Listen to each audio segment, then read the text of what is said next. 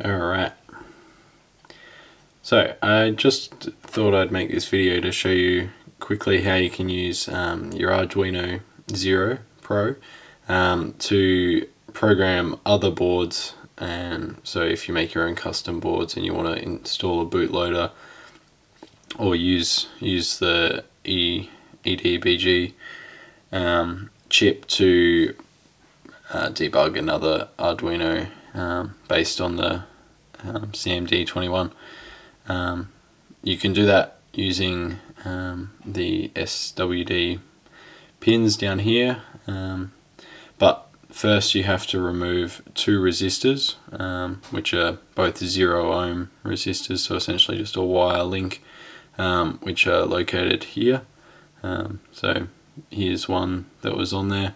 I just desoldered them using 2 soldering irons to heat up both sides, or you could use a solder wick or a hot air tool or something like that. So there's 2 resistors normally here.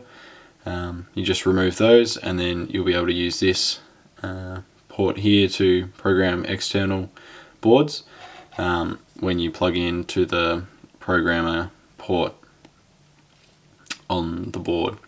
You can still use the Arduino chip using the native USB port up the top, but if you do need to reprogram the bootloader for whatever reason, you'll have to replace these 2 resistors again in order to complete the circuit back to that chip.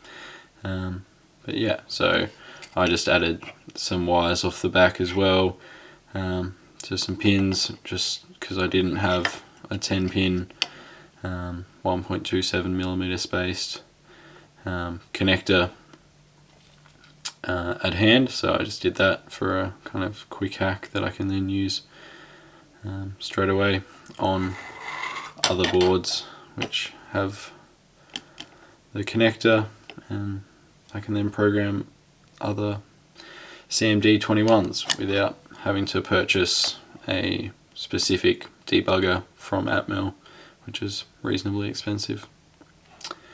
Anyway, I hope that gives some people the confidence to remove those 2 and be able to use it for more uses.